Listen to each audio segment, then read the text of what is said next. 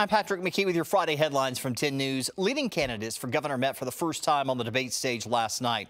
Moderators started by asking about COVID vaccines, a topic the candidates continued coming back to the entire night. You can see full analysis of the debate on WSLS.com.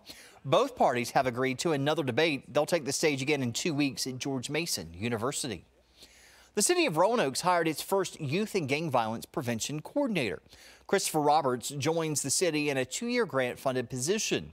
He'll help connect city leadership with those in the community to drive solutions to the youth and gang violence issue. Roberts comes with a background in youth criminal justice and lives in the Roanoke Valley.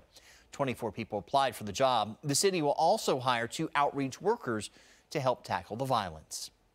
Security fences are back up at the nation's capital. This is due to a right-wing rally that's planned for tomorrow. Authorities are worried the event could result in similar violence as seen on January 6th. Capitol Police Chief says the fence should come down shortly after the weekend. For the latest news, weather, and sports on the go, head to WSLS.com and the 10 News mobile app. Have a great day.